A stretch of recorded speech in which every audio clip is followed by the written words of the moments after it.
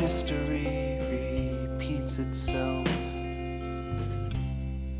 in the patterns in the stone. We close our eyes and fumbling, we listen or we don't. The anchor man is babbling. This is the solar system. This is the charge controller, the battery. There's an inverter to convert from 12 volts to 110. That's the solar panel out there. This is a river tunnel. This is simply water that's coming from the sump, and there's no rocks in there. And I found that that lettuce last year was growing in stagnant water. I mean, it's amazing. Once I put the lettuce heads in here, they just started going nuts. I have one that's already going to seed there, and I'll save those seeds. It turns out this was a head of lettuce that was growing in stagnant water.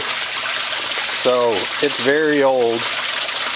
It was starving for some nutrients, or it would be a lot bigger than that. But so when that goes to seed, I just simply put a plastic bag on the top and then shake it, and there's hundreds, maybe 1,000 seeds that end up in the bag. And a lot of these lettuce heads that I have in the seed starter over there are from last year's heads of lettuce that went to seed.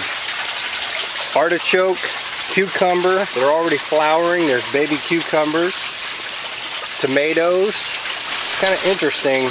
The rogue shoots, I just pinched off. And when you pinch them off, as opposed to cutting them, they heal very quick. And then you get a lot of top growth.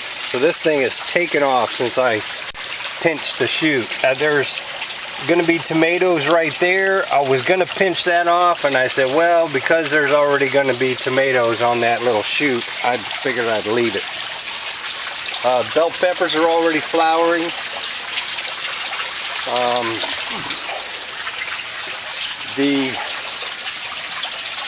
The iron deficiency was solved just by putting liquid iron in there. I no longer have to balance the pH. It is perfectly balanced. Look at that. Look at that onion, this scallion. Unbelievable. The difference between the garlic and the onion is this is flat leaf, and then that's a round leaf so big that it tipped over. That's probably 2.5 feet long right there. This is yellow squash, a little corn that I threw in here and there. This is a zucchini plant in the midst of the garlic and onion. Just crazy. Look at that scallion. I mean, it won't be long, I'll be pulling them and eating those. These scallions were planted at the same time as this grow bed over here.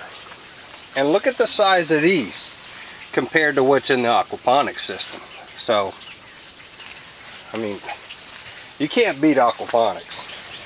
This nursery slash greenhouse is really 2 100 square foot dog kennels.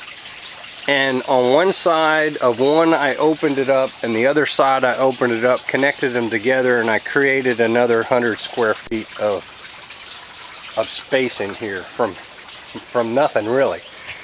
And then design, this is 3/4 inch schedule 40. This is a 45 up here. It didn't quite make it. And I didn't want to rigidly do it. I wanted a little bit of spring and arc in this roof system. So this worked out great. This is a down tube right here with another piece of 3/4 pipe down in there. That's where the rigidity comes from. These lines between the down tubes is just merely for rain runoff. Because without this one, there were big pockets in here that would collect rain.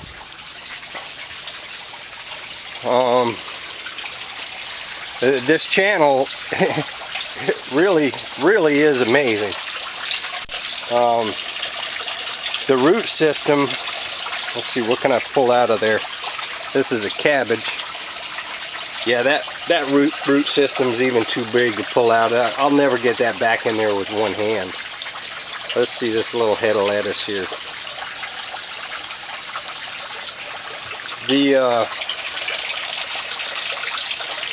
There are some, you know, the roots turn a little bit of brown with sediment, but as you can see, this head of lettuce, it's really not affecting it. The heads of lettuce, I think, grow so fast that there's really no need to filter the water, you know, to reduce the sediment. The strawberries are going nuts. These are a little small for them to turn red. That's normal for a young plant. That's a big old herky one there. Can't wait to eat it. And that'll ripen at a good size. And there's probably, I don't know, a dozen or more strawberries on there that are growing. And the strawberry tower, they love that strawberry tower.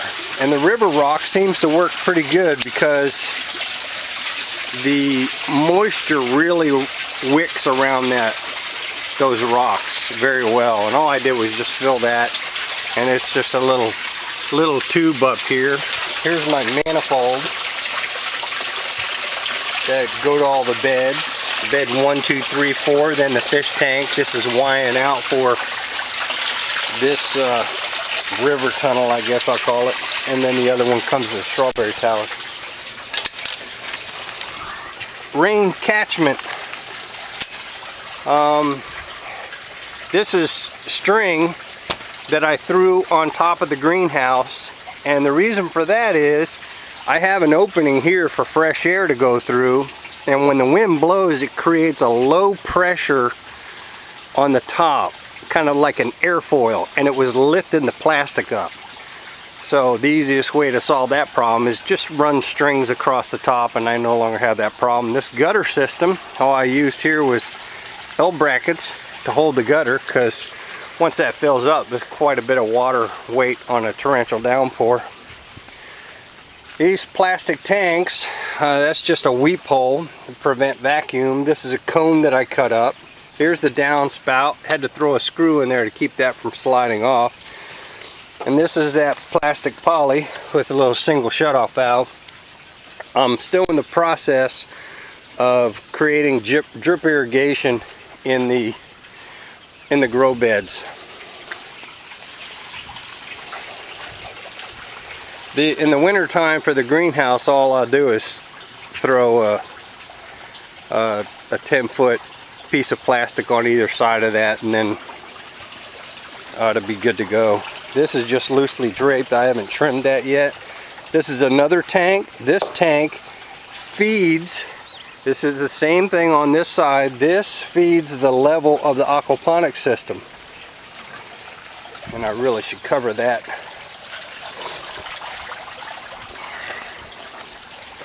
I had to modify the, all it is a toilet float valve assembly that's in here sideways. And what you have to do is you have to take the cap off, and there's a little O-ring on the plunger. Just remove that O-ring. There's no need for it. Because this is gravity feed, you want a minimum amount of friction. So all it is a flat washer that seals a hole, and it works perfectly. As that calls for water and it rains, it fills, and when it's at a certain level, it stops. This is just a dishwasher to garden hose adapter, and that's just one of those toilet type jobs. Another Y here. I have to pinch off this pressure to the bed to get enough pressure into this to feed the river tunnel.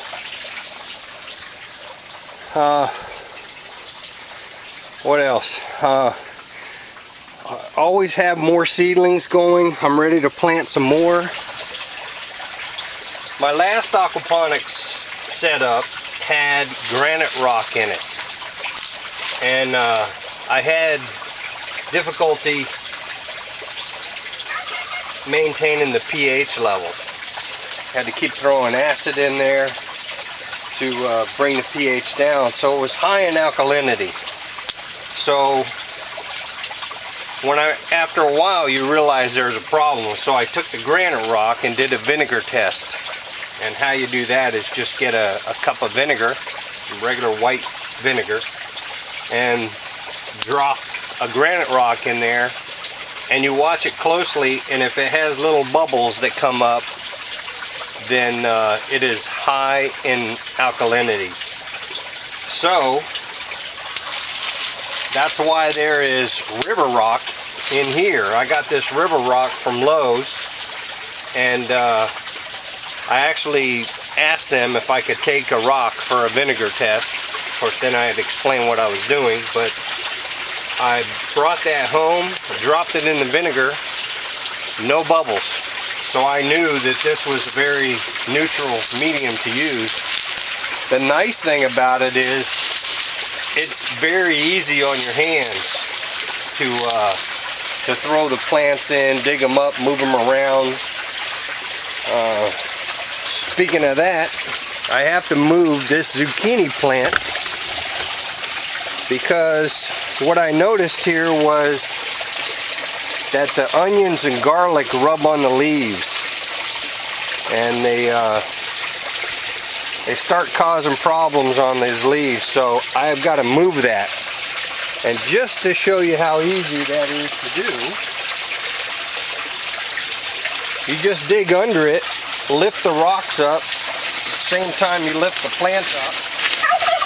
You do it a little bit of distance away from it so you don't hurt the roots.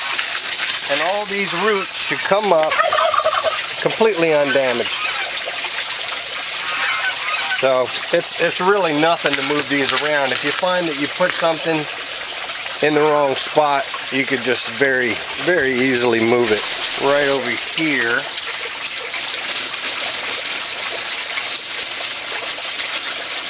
I'm going to dig down a ways to get the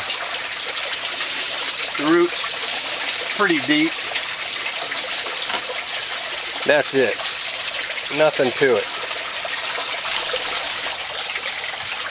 Another little trick I learned is once you have top growth and other leaves, you can clip these seed leaves off because all they do is steal energy from the plant. So you just basically snip those off because they're no longer needed.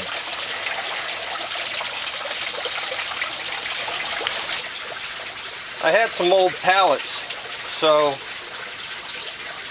it was a little bit of a pain to get these slats off of here without breaking them, but it's a little rustic and there's a gap between here. You don't want to cancel out all of the light, but I just simply ran these through the hinges on there, and then I cut the underside of the board right here as a very, very simple cover for the fish, and it makes them feel more comfortable. When I feed them, I open the door, and then they know that there's going to be food that's dropped in the tank for feeding.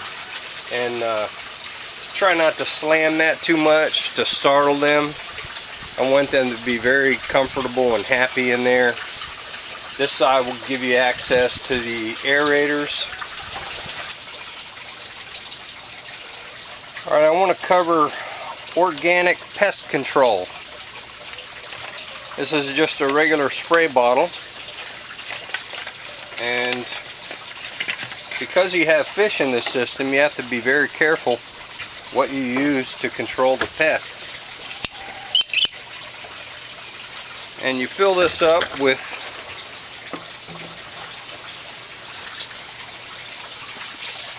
regular clean water, and then you add Caro syrup. Now you can use the clear or the dark, really doesn't matter. What this does is it fools the pests into thinking that the plant is very healthy.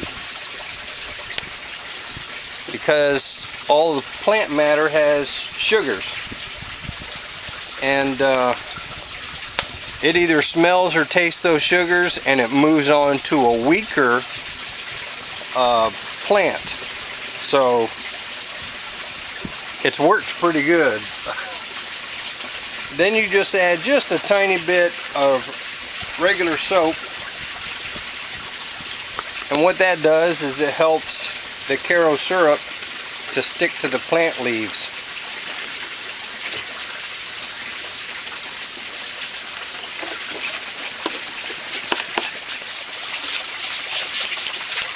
Then you just simply soak the plant leaves over and under everything, especially lettuce.